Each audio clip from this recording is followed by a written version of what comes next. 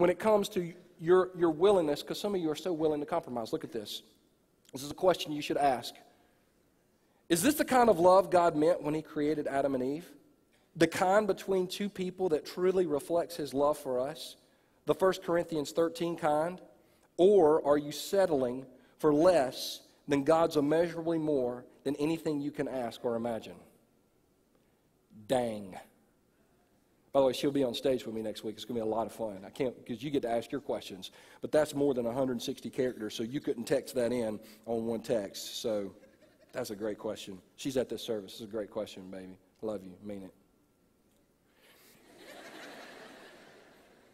Now keep something in mind. A godly woman, and I'm mainly talking to single girls here, you're just not going to compromise. You're just not going to compromise. Because Eve had a relationship with God, but at some point the relationship that Eve had with God went sort of bad.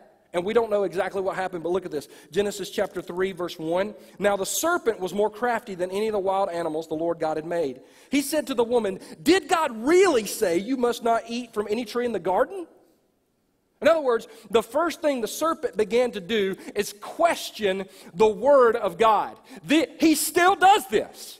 It still happens. Single ladies, this is what he's saying to you. Did God really say you can't marry the guy if he's not a Christian?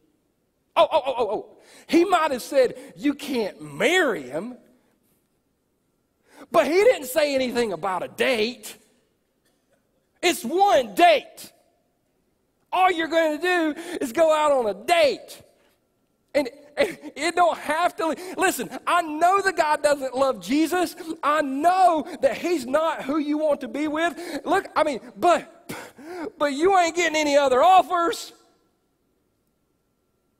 God didn't say you couldn't go on a date. Come on. It's a date. It gets you to question the word of God.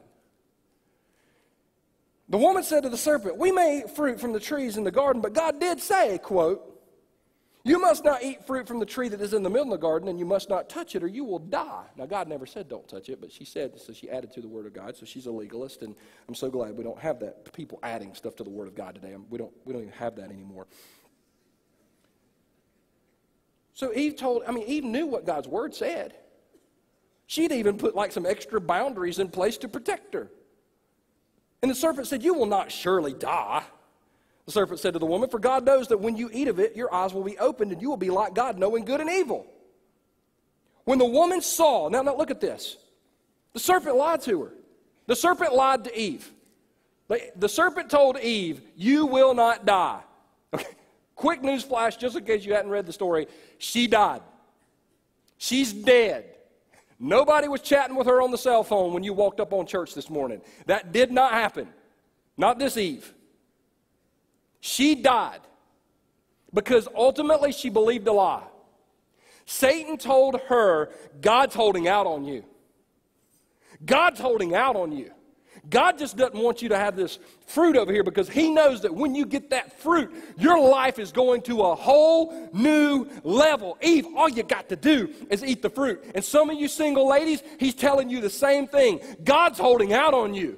You've been in church. You've heard the teaching about hold out. You've heard the teaching about don't compromise. You've heard the teaching about don't date him or don't hang out. Let me stop.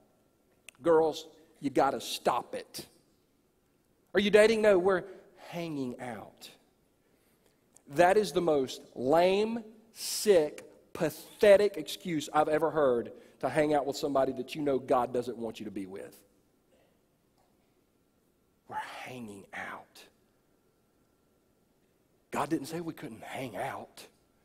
Just said we couldn't date. Yeah, but you're hanging out till 2 in the morning and you're making out. That's just not good. So the Bible says in verse 6, when the woman saw that the fruit of the tree was good for food and pleasing to the eye and desirable for gaining wisdom, she took some and ate it. She also gave some to her husband who was with her, and he ate it. She believed a lie, and it led to her death. She compromised.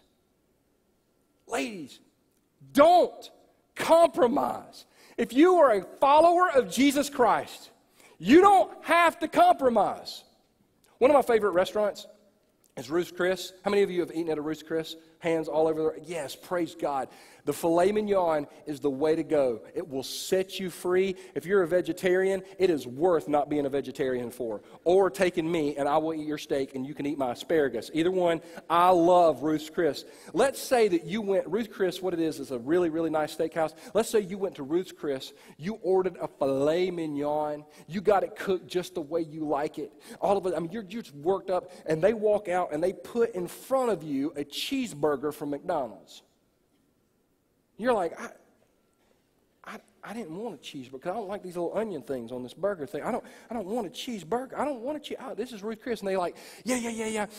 We're really out of fillets, and we think fillets probably not good for you. And so here's the cheeseburger. Now, you're going to have to pay the same price. But here's the cheeseburger. There's not a person in this room that will be like, well, all right, I guess that's the way life is. Give me a knife. I'll cut up the cheeseburger.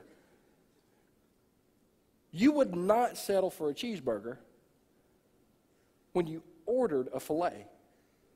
Some of you girls today, you are sitting with a cheeseburger.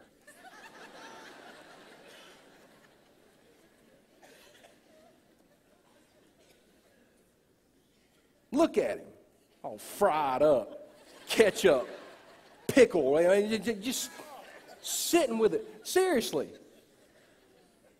The only guys getting nervous right now are the cheeseburgers.